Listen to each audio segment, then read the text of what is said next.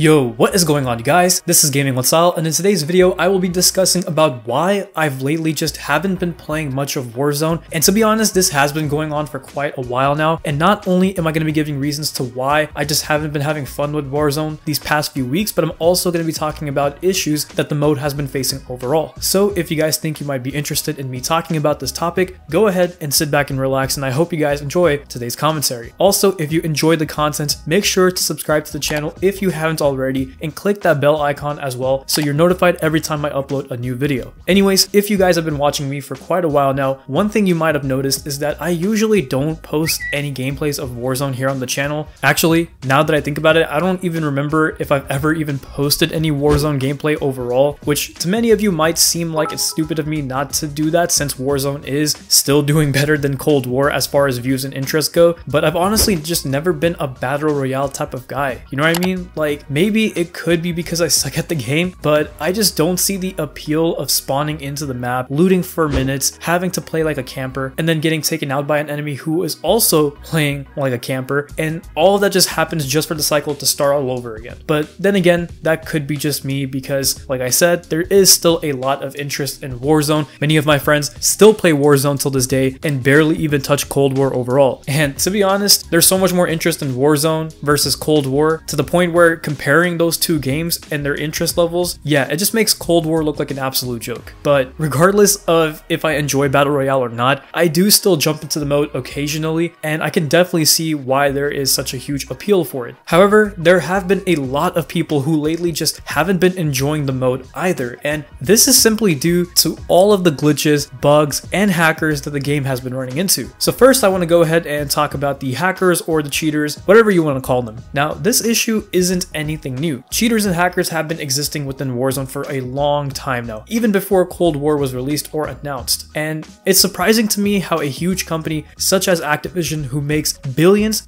not millions, but billions of dollars every year, and they still can't even create a proper anti-cheat system. I mean, I do have to give them credit for some things because they've handled certain cheaters and hackers better now than they have before, but there are still a lot of them out there that exist even till this day who are either doing things like wall hacking or aimbotting or whatever it is that allows them to get the advantage over their opponents. And to me, that's extremely frustrating. To know that you did everything you could to make it to the final circle towards the end of the match only to be taken out by a hacker who aimbotted you or did some other ridiculous thing like, I don't know, glitch underneath the map or something like that, right? Like, of course that's not going to happen all of the time, but knowing that there is a possibility of that happening, it just turns me off from wanting to play the game, or like I said, just play Warzone or Battle Royale in general. And once again, Infinity Ward or Raven Software, whoever it is that pretty much has the lead on Warzone as of right now or before, they've done a pretty good job of moving in the right direction in terms of dealing with these hackers, but just knowing that they still exist and that there's a good chance that I can run into them, yeah, like I said, it just kind of ruins the purpose of wanting to play Battle Royale. But honestly, it still wasn't enough to get me to stop playing the mode altogether. But eventually that did change, because before Cold War came out and the integration took place of the Cold War weapons within Warzone, I still, like I said, occasionally played the mode. But once that progression kicked in, once the Cold War weapons made its way into Warzone, that's where I feel like, in my personal opinion, things went downhill even more. Because once that integration happened, the mode just ran into so many more glitches, bugs, and weapons that pretty much took over all of the other weapons, aka the DMR, MAC-10, and the Diamatti pistol. But we saw glitches and bugs such as the invisibility bug, where your operator could literally turn invisible, and I'm not even joking, you guys. There were many moments that were captured by many different players where they're literally getting shot at by someone, but they can't even see where that opponent is, even if that opponent is standing right in front of them, point blank. Another issue that Warzone is also currently facing are the attachments for the Cold War weapons. Apparently, the attachments for those weapons don't do anything that they say they do, or even perform the complete opposite way to what they're supposed to do to begin with. We also had the Stim shot glitch, where players would have the ability to have unlimited tactical equipment, and what that would do is also allow the players to constantly stim themselves back to full health, which means that they could essentially survive outside within the storm. So for example, let's say the circle would be closing on somewhere like the Gulag, but then there's a player who's all the way in like Quarry that's using this Stim shot glitch to constantly go back to full health and essentially surviving even after the storm closes in, which could technically even give them the win if the last person besides them doesn't even know about this glitch. You know what I mean? Like, it just seems very, very ridiculous. ridiculous. But they did go ahead and patch this glitch up recently and also made a fix to the DMR in a recent update, which basically gave this weapon a nerf, and hopefully this will encourage other players to try out other weapons. But in the end, there are still so many issues that the mode is currently facing, and I'm not really sure which bugs and glitches that they've already made fixes for or that they're addressing. And that's another thing too, right? I feel like that when it comes down to communication, they're not really talking about Warzone as much with the community and letting people know like, hey, we're aware of this issue, or we're going to be rolling out a fix that, you know, addresses this bug or anything like that of the sort. But then again, that could be because they're probably working on a huge patch for this mode overall, or they could just be busy trying to get the new map ready for the Warzone mode that will be coming out maybe later on this year. And I don't know, it just seems like they're kind of all over the place right now, and there's no communication because of it. And many big YouTubers that are within the Call of Duty community, such as Prestigious Key and Exclusive Ace, have also been talking about how there's so many issues with Warzone and that it really needs a lot of fixing, which I wholeheartedly agree with them. And I think there was this one thing that Prestigious Key said that stood out to me a lot in his video, and that is, instead of trying to focus about getting new content into the game, we should really be putting the focus into trying to see if we can fix whatever is already in the game that's broken. Because let's just say that even if they do bring this brand new map in, yeah, we're gonna get hyped and we're gonna love it and all that kind of stuff, but what's the point if we're gonna be facing all of these bugs and glitches and issues that we're facing right now, and possibly even more issues later down the road when this new map comes out? Like, you never know, right? So we really should be focusing on trying to fix what's broken in Warzone right now versus, you know, rushing to bring new content out, even though there's a demand for new content. And I guess that is also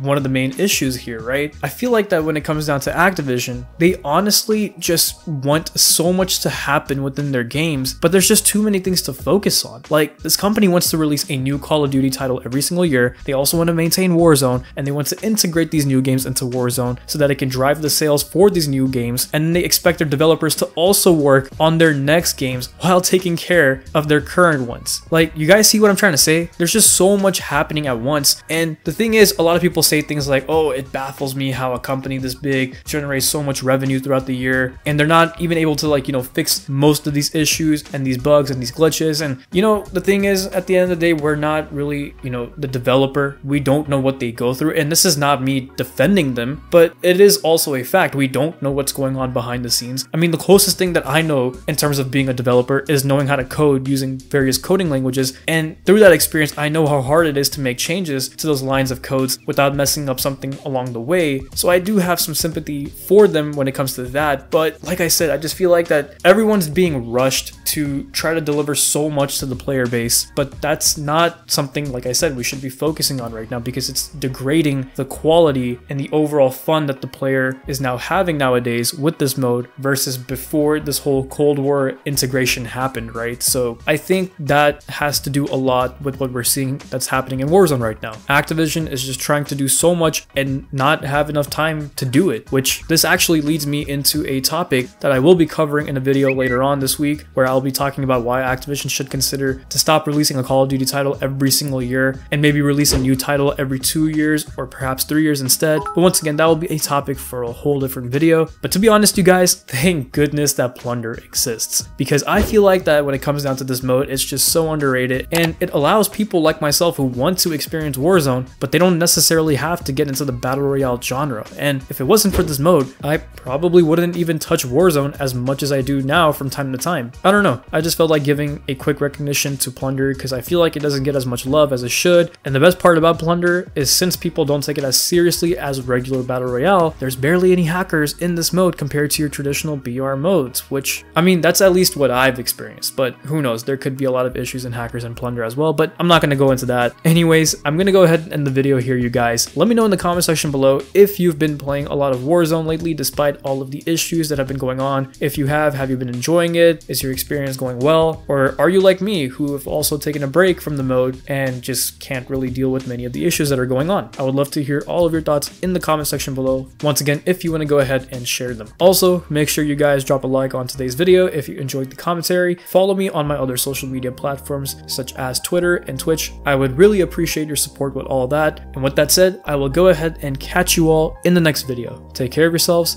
stay safe, and bye.